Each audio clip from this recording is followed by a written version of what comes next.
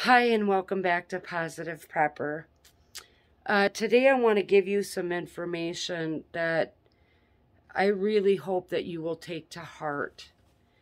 If I had to put the world in perspective, if a nuclear war were to happen, this is what it would look like. And as you can see, I have my full world map.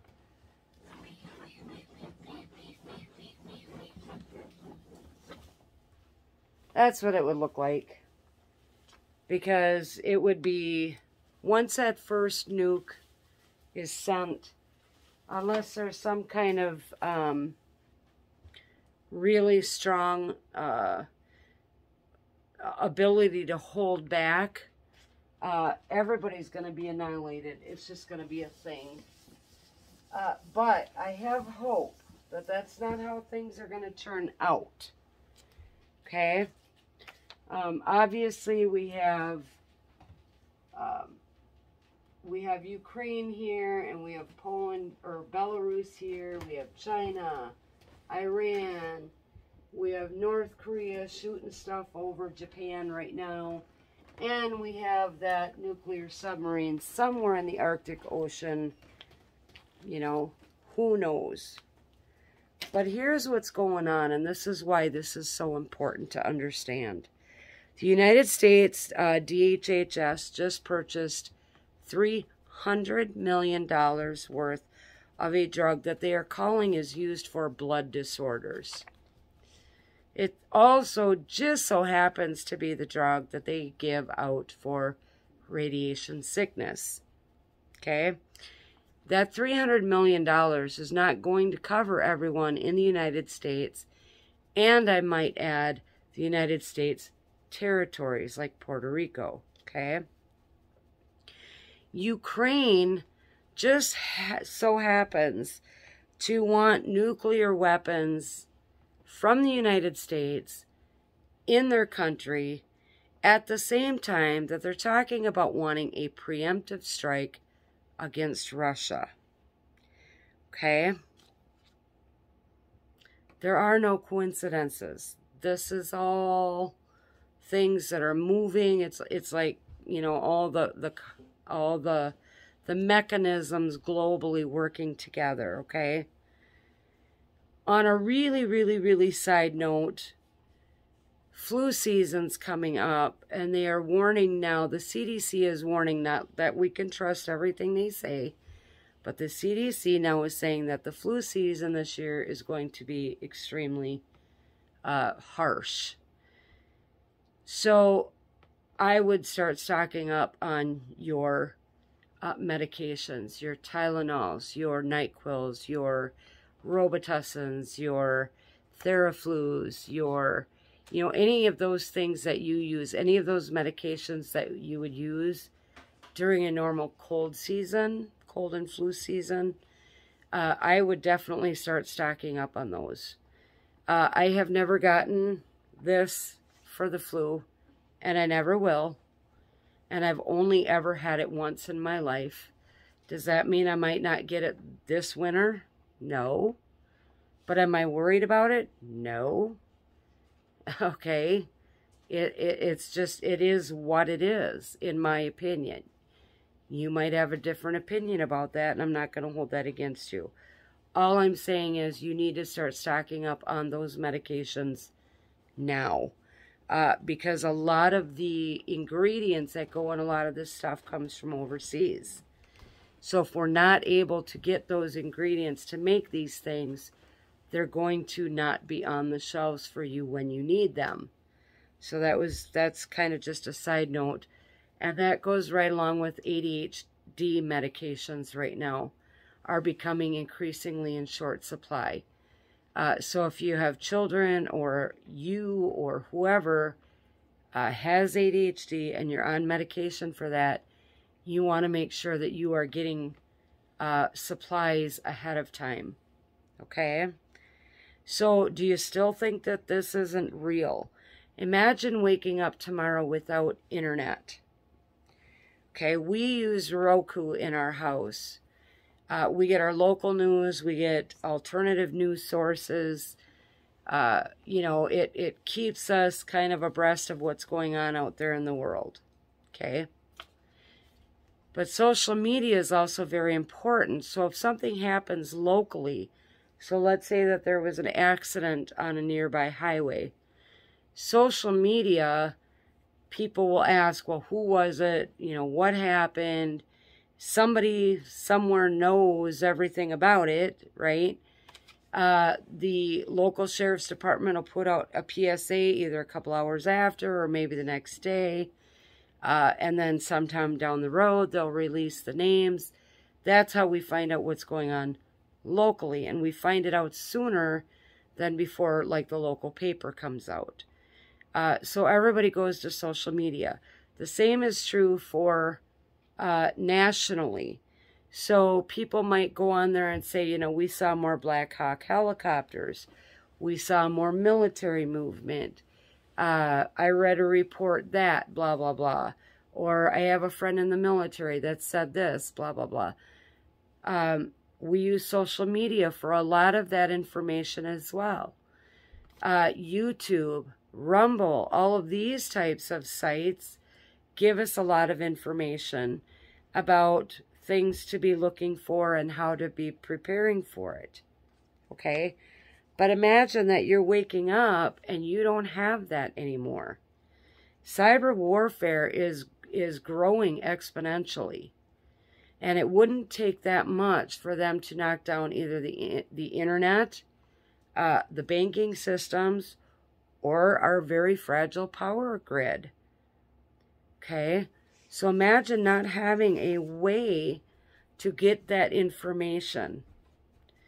If you have the old, like, analog antennas, shortwave radios, things like that, you're far better off than you are than people that rely solely on the internet for either their TVs or social media to get that type of information. You are going to be blind to what's going on out there if you don't have an alternative way of communicating with the outside world. And then I also want to bring up that anything that happens is going to send that stock market into a tank. Remember that because we are at the start of a bear market, the market is already volatile. Okay, we might have those sharp increases. We'll have those short decreases. Gas prices are on the rise right now. OPEC decided they're not going to follow what the government recommended. They're kind of doing their own thing. But anything that happens is going to tank that. And we also don't have the resources here in the United States like we did during World War II to, you know, how the women went into the workforce during World War II while the men were overseas fighting. Not that women didn't either. They were very valuable over there. But women stepped up here in the United States, and they were making the tanks, and they were making the artillery, okay, working on the airplanes and the ships and all that stuff. We had the resources then. We don't have those resources now. It would be really difficult to put all of that stuff in place so that we could keep that war machine going here in the United States without relying on outside countries. Okay? And then if a war is going on, do you really think containers of steel are going to make it across the ocean into the United States? I would highly doubt that. So I can't tell you how important it is right now to, first of all, be right with God, and second of all, be right with your preps. There's no coincidences. Everything is happening for a reason. Number one, it's part of God's plan. And then number two, is this part of the WEF plan, or is this going against the WEF plan? I'm going to let you guys decide and discuss that part of it. But you have to remember that we're not going to get a warning. And I talked about this in another video. Everything's just going to happen. Okay? If it happens over in Russia and Ukraine, we're all sleeping. Well, Most of us are. And so you're not going to know about this.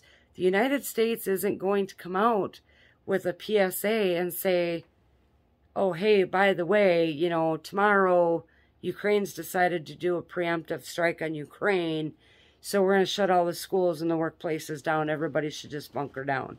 They're not going to do that. Okay? They are going to go about business as usual. And so without those alternative sources of information, you are seriously not going to know what's going on. Did anything hit the East Coast? Did anything hit the West Coast?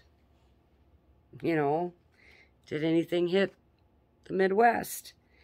I'm not trying to be like all gloom and doom, but you guys need to understand how real this really is and how more real every day goes by that this is becoming.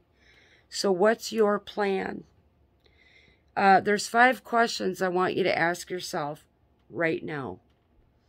Number 1, can you secure your SHTF location from radiation?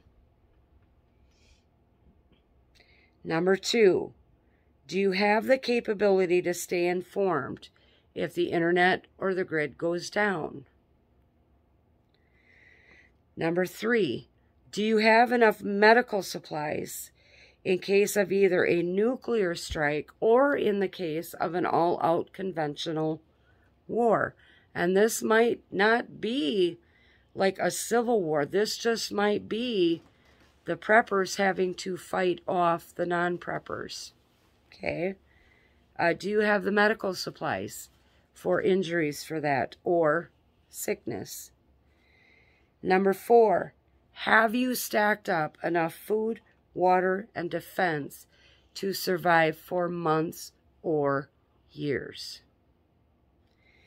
And number 5, are you right with God so that you are not living in fear and you know where you'll be when the smoke clears?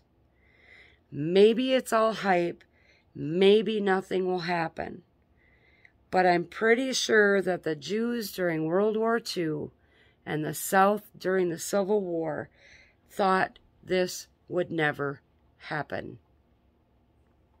And it did. So listen to your gut. What is your gut telling you?